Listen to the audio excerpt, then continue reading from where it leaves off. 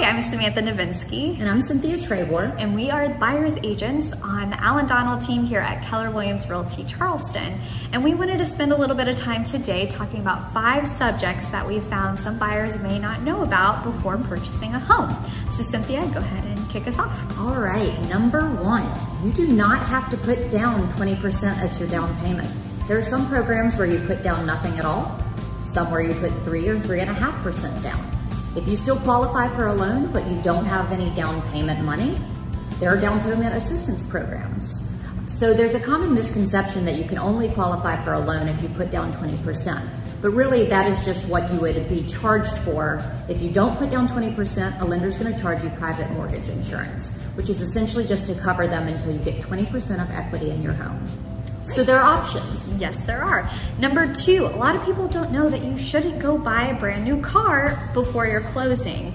Lenders don't like to see any kind of change in your credit or financial situation.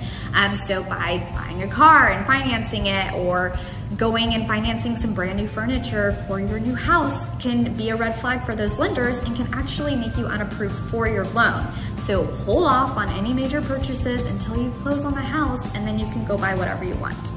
Exactly. Number 3, your first mortgage payment is actually not until a month after your closing.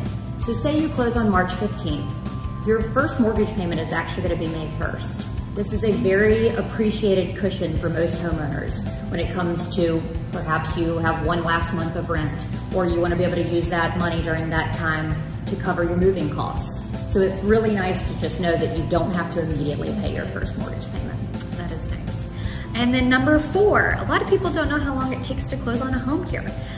So in South Carolina, industry standard is about 30 days. It could be less, could be more, but that's typically what we see. It takes about 30 days to, get all your inspections done, appraisals. If you are applying for a loan, do the application, get it through underwriting and approved. So it takes a little bit of time to get these things done before you're cleared to close.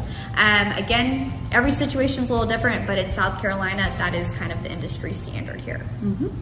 And number 5, the real role of a realtor. Samantha, you want to start us off? Yes, so everyone knows mostly realtors will go and find you the home, but our real advantage comes after you're under contract. But to give a little bit of insight as to what we do before then is we will help you find the home, but more importantly, we can set up showings for you to go and see those homes in person. We'll also make sure that you notice things that maybe you wouldn't notice otherwise. So we'll look at how old is the roof, the HVAC system, other major systems, and will you maybe need to replace these pretty soon after buying the home. We also will look at resale value. So are there cables behind the house, or electric power lines? Will that affect resale? So different things that you may not automatically think of, we'll bring to your attention so you can see it. Hey, is this house worth buying or not? Also, we'll explain the market to you. What are the prices looking like in certain areas? How long is it taking to get a home off the market? So we'll give you kind of that insight on before and during while you're looking for these homes.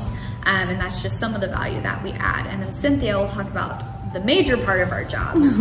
So like Samantha had said, we're really here to make sure that you know from start to finish what's going on when it comes to talking about the market, talking about the pros and cons of certain homes.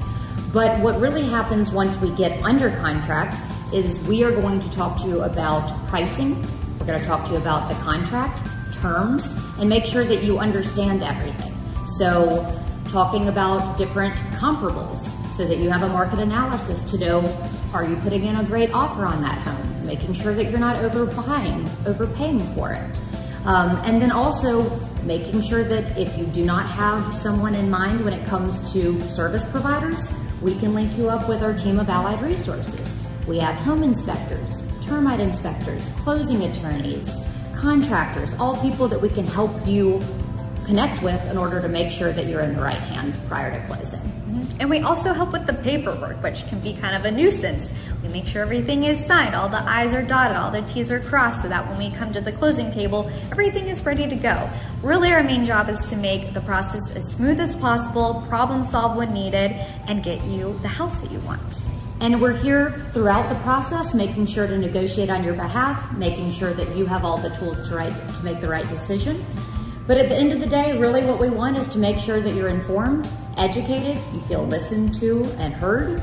And if you have any questions, we'd love to discuss the process with you, see how we can help you, your friends, your family. Yeah, love to work with you. If you have any questions, our phone number, you can feel free to call or text 843-900-0155. Until the next one.